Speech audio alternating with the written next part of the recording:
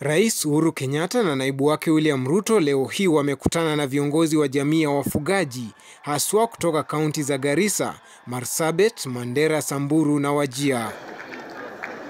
Rais Kenyatta akitumia mkutano huo ambao ulilenga kuwarai viongozi hao kumhakikishia uungwaji mkono kutoka kwa wenyeji wa maeneo hayo kuzungumzia uamuzi wa kina uliotolewa na mahakama ya juu zaidi hapo jana. Tumeona watu wachache wakisema ya kwamba katika taifa demokrasia, taifa huru, taifa demokrasia, ya kwamba sauti ya mwananchi haina maana yeyote.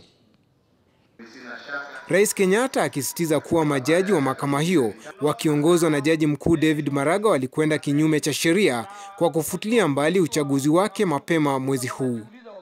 Yale ambayo yametendeka katika taifa letu la Kenya is nothing short of what Kenya has so successfully managed to do over the last 50 so years of our independence,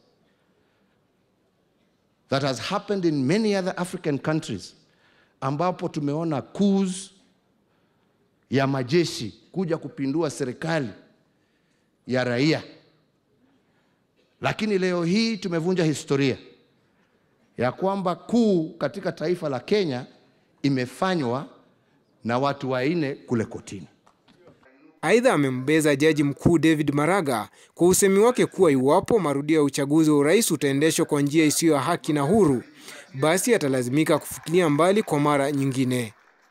Na ya mwisho umesema hata Wakenya wakirudi kwa debe kuamua, wewe bado ukitaka utaweza kupindua tena. Mimi nimesikia maajabu jameni. Things I cannot believe I can hear in a democratic nation.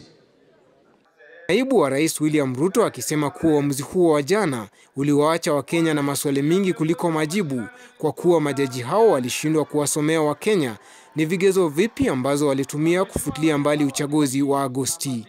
Viongozi wengine waliozungumza katika mkutano huo wakiwemo kiongozi wa walio wengi katika bunge la kitaifa Eden Duale, wakisema kuwa uamuzi huo wa mahakama hiyo ulitawalwa na siasa bila kuzingatia haki ya mwananchi mpiga kura. Victor Nabiswa, KUTV.